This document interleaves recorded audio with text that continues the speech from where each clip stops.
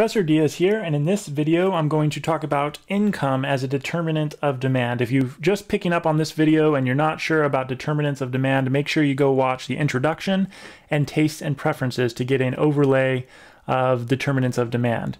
Regarding income, income is the next big determinant of demand. That income is the next thing that will actually shift the entire curve out, which is an increase, or in, which is a decrease in demand, okay?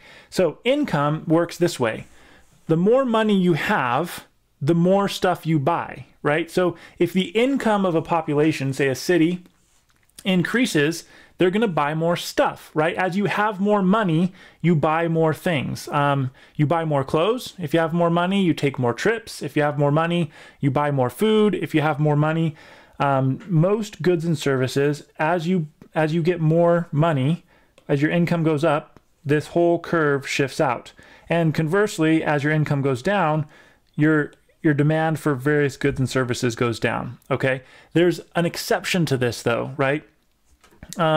Some things, this is normally how it works. We call this normal goods or normal goods and services. When income goes up and we buy more, that's a normal good or service.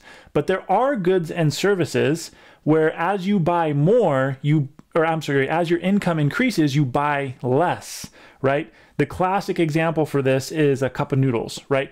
Or ramen noodles. The more money you have, typically the less ramen noodles you buy. So ramen noodles are considered an inferior good, okay? So there's really two subcategories here. Let me go ahead and jot them down. There's what's called normal goods.